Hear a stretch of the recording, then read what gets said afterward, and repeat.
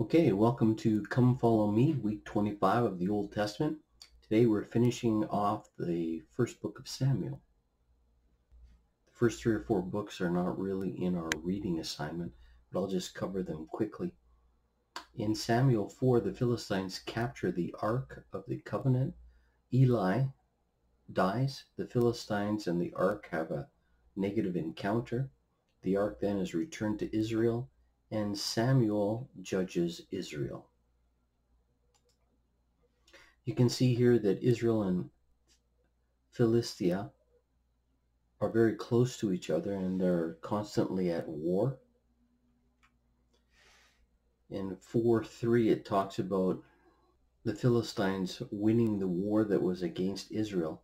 So they decide to fetch the Ark of the Covenant out of Shiloh, where it's usually held, and they'll put it in front of their army, and then that way they figure that they'll be able to win. They figured it was just the power of the Lord and had nothing to do with their righteousness and whether or not they obeyed the commandments. So they go out from Shiloh and they have a battle and lose again. The Philistines take the Ark of the Covenant back to one of their major cities in Ashdod, and they put it in the temple there, but every morning when they wake up, more and more things are destroyed at the temple. The grain is being eaten and overrun by mice, and they're actually cursed with hemorrhoids. So they move it to other cities around Philistine, and the same thing happens in each city. So then they decide they'd better return it.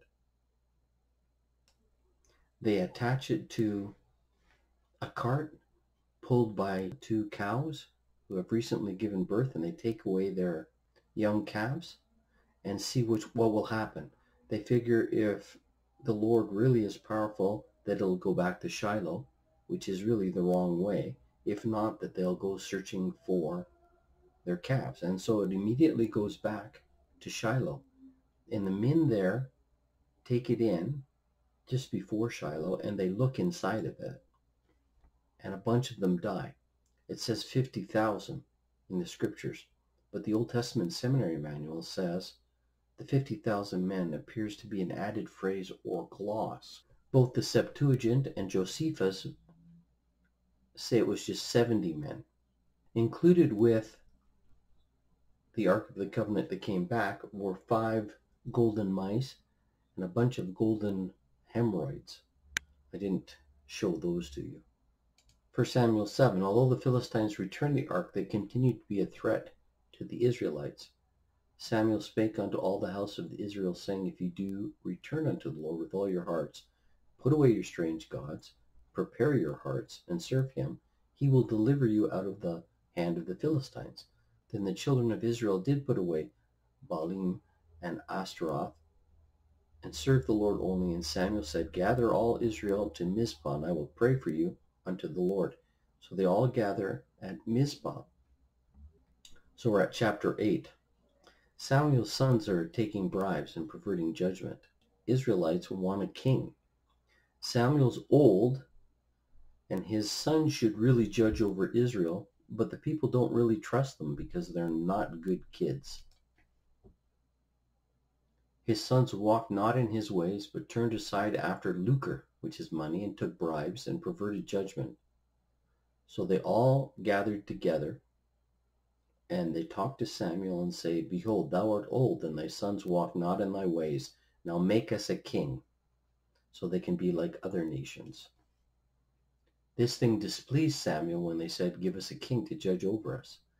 And Samuel prayed unto the Lord, and the Lord said unto him, Hearken unto the voice of the people, for they have not rejected thee, but they have rejected me, that I should not reign over them.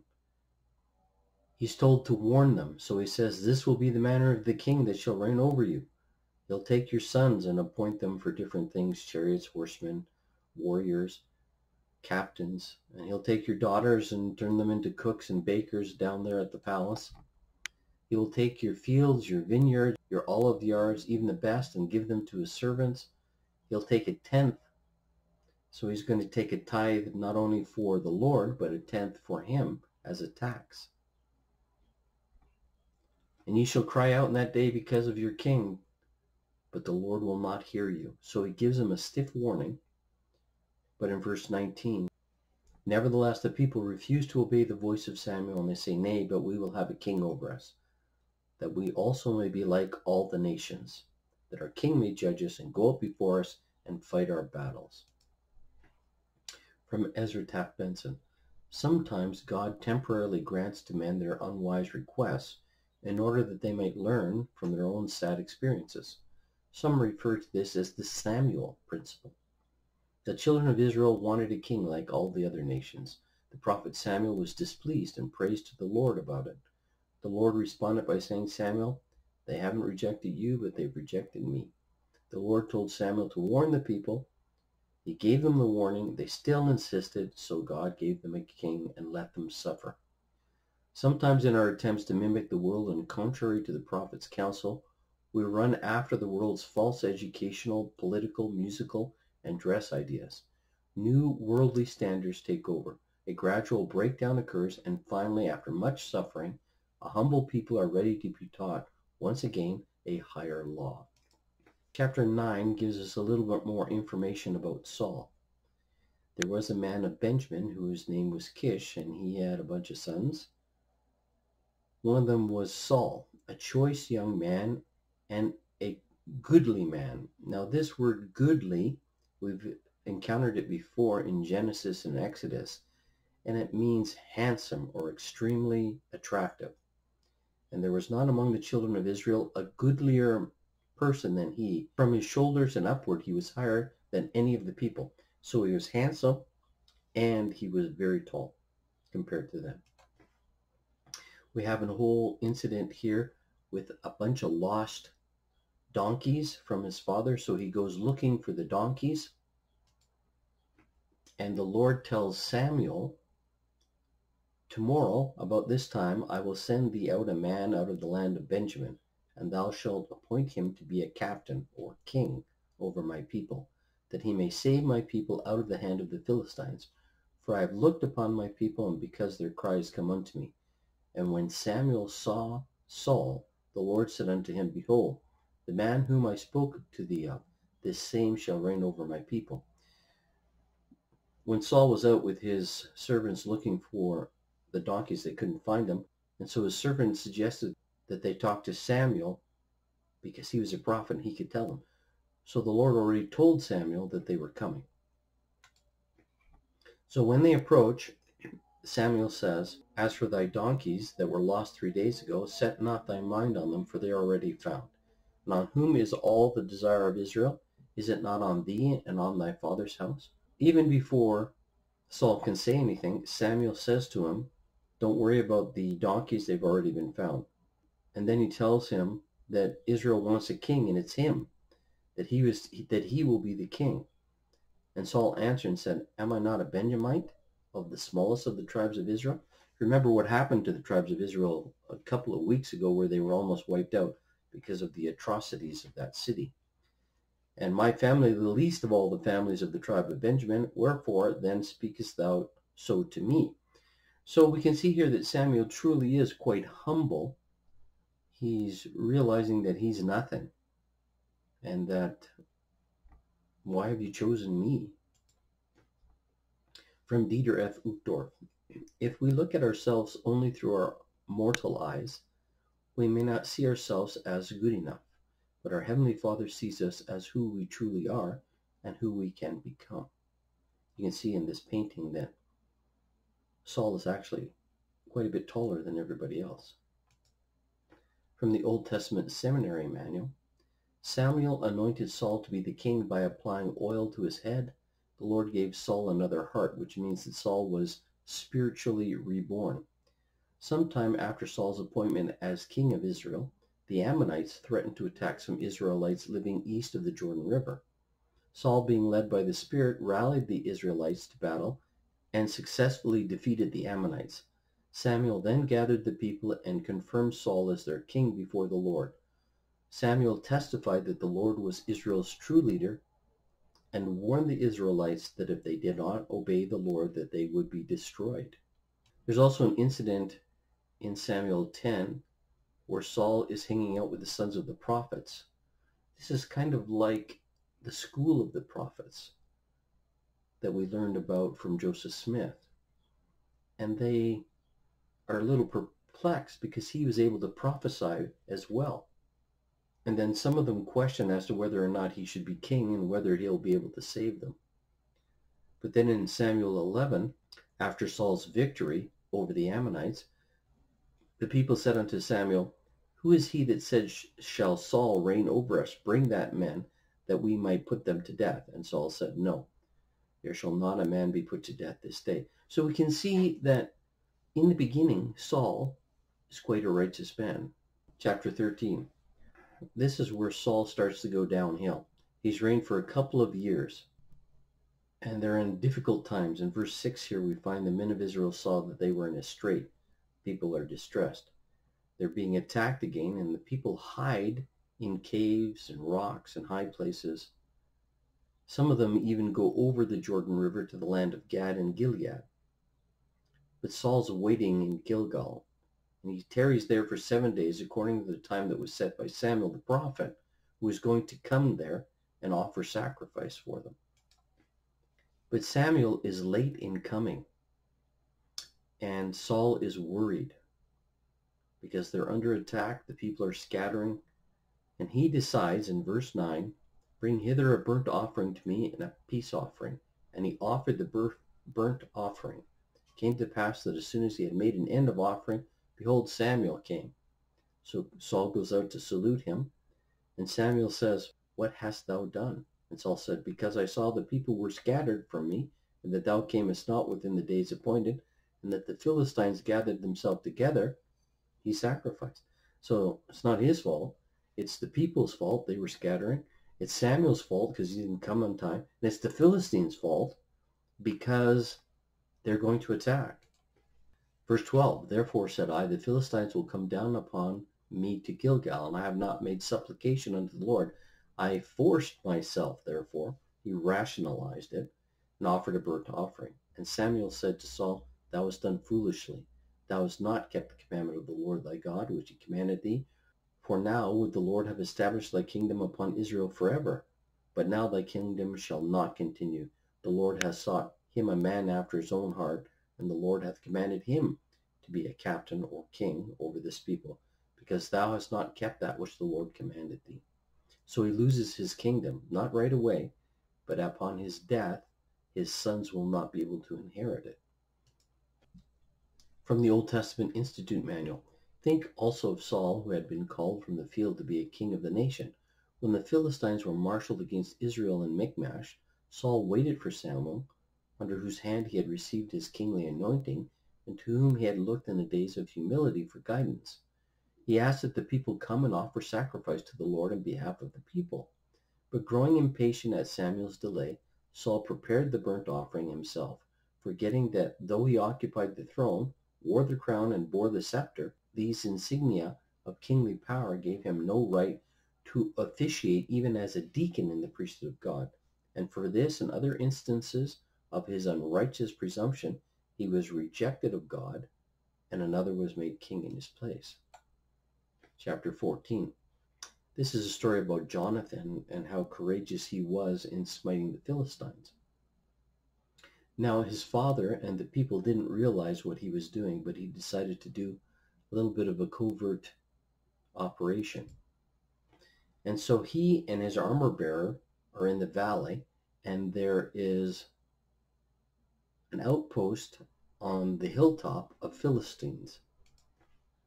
And Jonathan says to his armor bearer, Come and let us go over to the garrison of these uncircumcised. It may be that the Lord will work for us, for there is no restraint to the Lord to save by many or few. So even though there are only 2 of us against a whole garrison, when we learn later that the garrison comprised of more than 20 people, they decide on a stratagem to sneak up as close as they can get, that when they're seen, depending on what the Philistines say, they will know whether the Lord wants them to continue. So when they're discovered, the Philistines say, Behold, the Hebrews come forth out of the holes where they have hid themselves. And the men of the garrison answered Jonathan and his armor bearer, Come up to us. And that was the sign that they had decided that the Lord would be with them. So they climb up the steep area and they start fighting.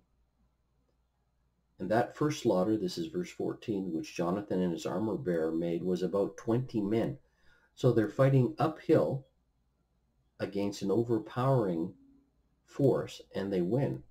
And then in verse 15, we find that there's an earthquake, and the earthquake signals to the Philistines that they're in trouble, and so they flee. Plus the fact that 20 of them just got killed by 2 didn't help them any. When they get back to report what's happened, unknown to Jonathan, Saul, his father, had indicated that for that day nobody was to eat. They were fasting. And he had unknowingly broken that rule by eating some honey. And so the king decided that he should die. But the people saved Jonathan, saying, "How can you kill him? He was responsible for initiating this great victory." Chapter 15, Saul's commanded to destroy the Amalekites. And if you remember, this is verse 2, the Amalekites had attacked Moses and the children of Israel as they were coming out of Egypt. And they were very sneaky and attacking in the back for those who were delayed. And so the Amalekites were considered a murderous people and were enemies of the Lord. And so the Lord tells them to utterly destroy the Amalekites. That means everybody and everything. So Saul smites the Amalekites, and he takes the king captive, and he destroys the rest of the people. But in verse 9, Saul and the people spared the king and the best of the sheep and of the oxen and of the fatlings and the lambs and all that was good. Then came the word of the Lord unto Samuel, saying, in here it says, "It repenteth me that I've set up Saul to be king." But if you look at the Joseph Smith translation, he says, "I have set up Saul to be a king, and he repenteth not that he hath sinned." Remember, he had all those excuses. It wasn't his fault. It was the people's fault. It was Samuel's fault. It was the Philistines' fault. And it grieved Samuel, and he cried unto the Lord all night. So Samuel came to Saul, and Saul said, "Blessed be thou of the Lord. I have performed the commandment of the Lord." And Samuel says, "Well, what meaneth then these bleating of the sheep in my ears, and the lowing of the oxen which I hear?" And Saul said, "They have brought them forth from the Amalekites," meaning the people. "For the people spared the best of the sheep and of the oxen to sacrifice unto the Lord. The rest we utterly destroyed." And Samuel says to Saul, "The Lord sent you to destroy them completely. Wherefore then didst thou not obey the voice of the Lord, and didst fly upon the spoils, and didst evil in the sight of the Lord?" And Saul said unto Samuel, "Yea, I have obeyed the voice of the Lord, and I have gone the way which the Lord sent me, and I brought Agag, the king of the Amalekites, and have utterly destroyed the Amalekites." The people took the spoil of the sheep and the oxen to sacrifice unto the Lord. Verse 22 is a very famous scripture where Samuel replies, "Hath the Lord his great delight in burnt offerings and sacrifice, as obeying the voice of the Lord? Behold, to obey is better than sacrifice, and to hearken than the fat of rams." Then he goes on in verse 23 to say, "Rebellion is as the sin of witchcraft, and stubbornness is as iniquity and idolatry. Because thou hast rejected the word of the Lord, he has also rejected thee from being king." So we see here that Saul is now on a real spiral downward. Chapter 16, the Lord chooses David as king. So Samuel goes, as he's directed, to find a new king. When they were come, that he looked upon one of the sons of Jesse where he was sent, and he thinks to himself, "Surely the Lord's anointed is before me." But the Lord says to him, "Look not on his countenance or on the height of his stature, because I have refused him. For the Lord seeth not as a man seeth, for man looketh on the outward appearance, but the Lord looketh upon the heart." From Marvin J. Ashton. When the Lord measures an individual, he measures the heart as an indicator of the person's capacity and potential to bless others. Why the heart? Because the heart is a synonym for one's entire makeup. The measure of our hearts is a measure of our total performance. As used by the Lord, the heart of a person describes his effort to better himself or others or the conditions he confronts.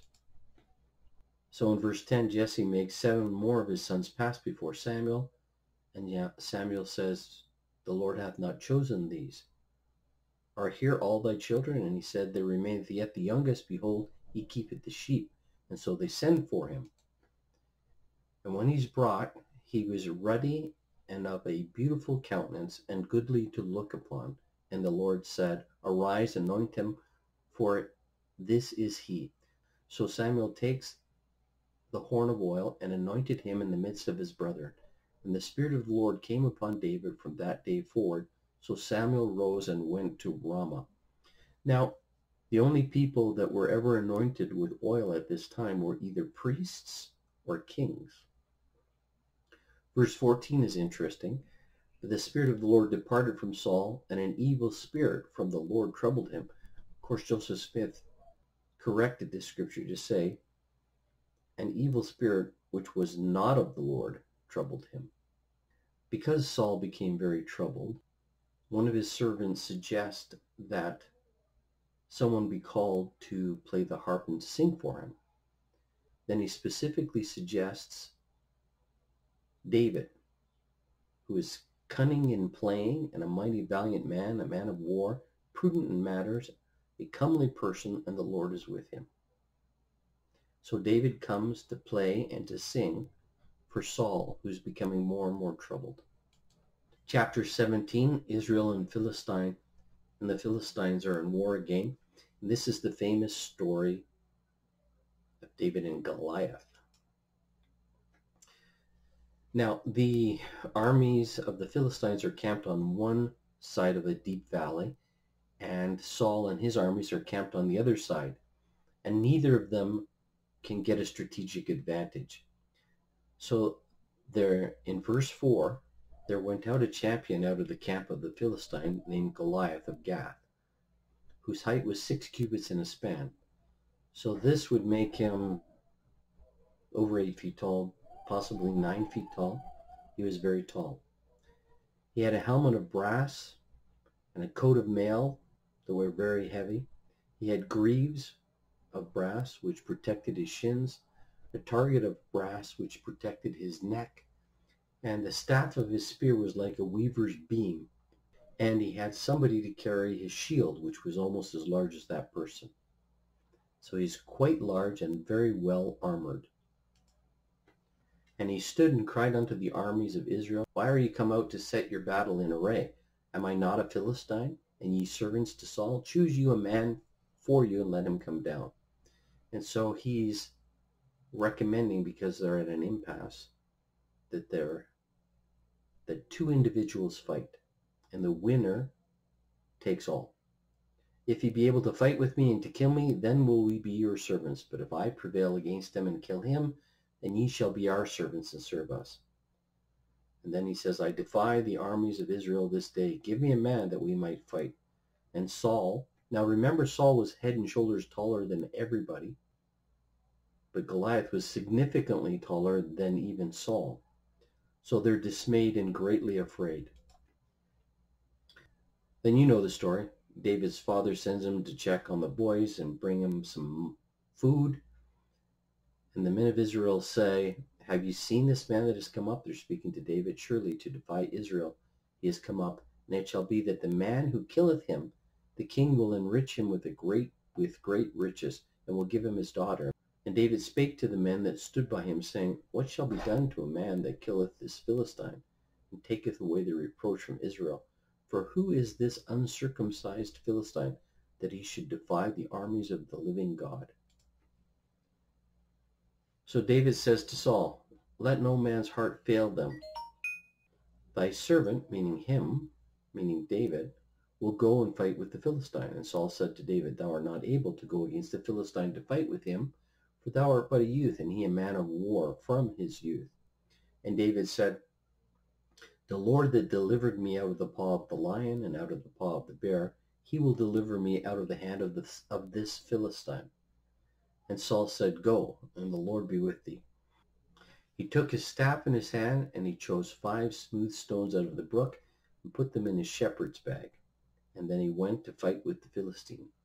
When the Philistine looked about and saw David, he disdained him, for he was but a youth, and ruddy, and of fair countenance, a pretty boy. So Goliath is a warrior, probably has lots of scars, and here comes this young, pretty guy to fight him. And the Philistine said unto David, Am I a dog that thou comest to me with staves? And the Philistine cursed David by his gods. And the Philistine said to David, Come to me, and I will give thy flesh unto the fowls of the air and to the beasts of the field. Verse 45 is very famous, where David says to him, Thou comest to me with a sword and with a spear and with a shield, but I come to thee in the name of the Lord of hosts, the God of the armies of Israel, whom thou hast defied. This day will the Lord deliver thee into my hand, and I will smite thee and take thine head from thee. And verse 47, For the battle is the Lord's, and he will give you into our hands. So Goliath comes towards him. David runs towards Goliath, puts his hand in his bag, takes out a stone and slings it and hits Goliath right in the forehead, and he falls down. So David prevailed over the Philistine with the sling and with the stone. This is verse 50. Smote the Philistine and slew him, but there was no sword in the hand of David. Therefore David ran and stood upon the Philistine, took out his sword and drew it out of the sheath, and slew him and cut off his head. So then the Philistines, when they see it, they run. Chapter 18. Here we learn a little bit more about Jonathan, and that Saul sets David as a general over the army. So he takes him into his household. It came to pass that when David was returned from the slaughter of the Philistines, that the women came out of the cities singing and dancing to meet the king. And the women answered one another as they played and said, Saul has slain his thousands and David his 10,000s. And Saul was very wroth, and the saying displeased him. And he said, They have ascribed unto David 10,000s, and to me they have ascribed but thousands. And what can he have more than the kingdom? So he becomes very jealous. He continues his spiral downhill. Remember, Saul started off so humble and so willing to obey. It reminds me of that saying that absolute power corrupts absolutely. So Saul has let things get to him. Verse 14, And David behaved himself wisely in all his ways, and the Lord was with him. Wherefore when Saul saw that he behaved himself wisely, he was afraid of him. But all Israel and Judah loved David, because he went out and came in before them. So in Samuel 19, we find that Saul tries to kill David out of jealousy, and his son Jonathan warns David. And then David has an incident where Saul is chasing him and trying to kill him, and his men are hungry and fleeing. They are fed holy bread by the priests, and then they flee to the Philistine area and hide in a cave. Then Saul kills the priests who helped David in chapter 22. Chapter 23, David saves one of the cities of Israel that borders on the Philistine area. Saul finds out he's there and pursues him, and David again has an opportunity to kill him but doesn't. So here we have just a graphic of Saul searching for David. Happened to shelter in the same cave, only David's deeper in the cave, and he sees the king there, and he comes and cuts off the hem of his garment while he's sleeping. And then in the morning, when they've escaped, he yells across the valley that he could have killed them, and here's the proof. What I cut off from you, from the bottom of your garment, but I did not kill you, because you are the Lord's anointed. Then we get into chapter 25. Samuel the prophet dies, and we have an incident between David and Nabal. David is hiding from Saul, who continually seeks him, and he's in the wilderness of Paran. And there was a man there whose possessions were in Carmel and were very great, and he had 3,000 sheep and 1,000 goats. The name of this man was Nabal, and the name of his wife was Abigail. And she was a woman of good understanding and of beautiful countenance. But the man was churlish. So churlish is not really a word that we use very often anymore in English. I went back to the Hebrew, where it means cruel, grievous, hard-hearted, impudent, obstinate, stiff-necked. And this man is very rude to David's men who are hiding in the area where Nabal keeps all of his flocks. And David's been very particular to tell them not to touch anything that's not theirs. But after he hears the report, how rude he was to his men, he says, gird up everyone their sword. He had about 400 men that went up to go against this rude fellow and left 200 to guard their stuff. One of the servants of Abigail tells her that David is coming, that he sent messengers out of the wilderness to salute her husband, and he acted very poorly towards them. Verse 17, now therefore know and consider what thou wilt do, for evil is determined against our master and against all his household, for he is such a son of Belial. Now remember, we talked about this and I called him a bozo. The actual term means worthless, the quality of being useless, good for nothing. So I guess that is a bozo. Verse 18, then Abigail made haste and took 200 loaves, 2 bottles of wine, 5 sheep already dressed and ready to eat, and 5 measures of grain, and 100 clusters of raisins, 200 cakes of figs, and put them on donkeys, and said unto her servants, go on before me, behold, I come after you. But she told not her husband Nabal. So she takes all of these supplies to David. She falls down on her face before him and says, upon me, my Lord, upon me let this iniquity be. So she's taking responsibility for what her bozo husband did. Let not, my Lord, I pray thee, regard this man of Belial, even Nabal. But I, thine handmaid, saw not the young man of my Lord, whom thou didst send. So she's making a rather dramatic apology. And David says to her, blessed be the Lord God of Israel, which sent thee this day to me. Blessed be thy advice, and blessed be thou, which hast kept me this day from coming to shed blood, and avenging myself with mine own hand. For in very deed, as the Lord God of Israel liveth, which hath kept me back from hurting thee, except thou hadst haste and come to meet me, surely there had not been left unto Nabal by the morning. And then he uses an idiom that says he would have killed all the men. It came to pass that after 10 days the Lord smote Nabal, and he dies. And 39 is very interesting. When David heard that Nabal was dead, he said, blessed be the Lord that hath pleaded the case of my reproach from the hand of Nabal, and hath kept his servant from evil. For the Lord hath returned the wickedness of Nabal upon his own head. But he knew a good thing when he saw one, and he sent and communed with Abigail and took her to him to wife. She's a good woman. Then we have another incident where David could kill Saul. Saul continues to look for him to try to kill him, and he stops his servant from doing it. So he spares his life again in 26 and 27. He runs to live with the Philistines. In 28, Saul consults with a sorceress. Now remember, he used to have the Spirit of the Lord, but he lost it. In 29, the war continues, and David's going to fight with the Philistines, but they reject him. Then David's wives are captured by the Amalekites and taken away, so David has to go and rescue them. Then in 31, Saul dies. Let's just briefly cover what happens in 28.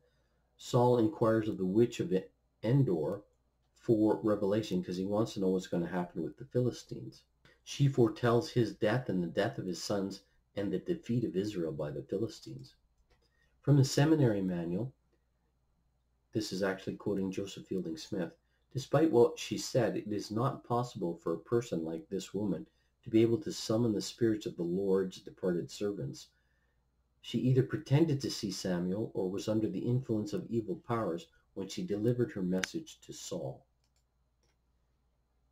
In Samuel 31, we find the Philistines again at war, and the Israelites are losing. And then in verse 3, the battle went sore against Saul, and the archers hit him, and he was sorely wounded of the archers. And so rather than be captured, he asks his servant to kill him. He won't do it because he's the anointed of the Lord. And so Saul falls upon his sword and kills himself. Okay, that's the end of 1 Samuel. I know we went through it quite quickly for 30 chapters, only a chapter per minute approximately. I hope you enjoyed it, and I hope that you enjoy your reading more in detail this week. And I will see you on Thursday. Have a great week.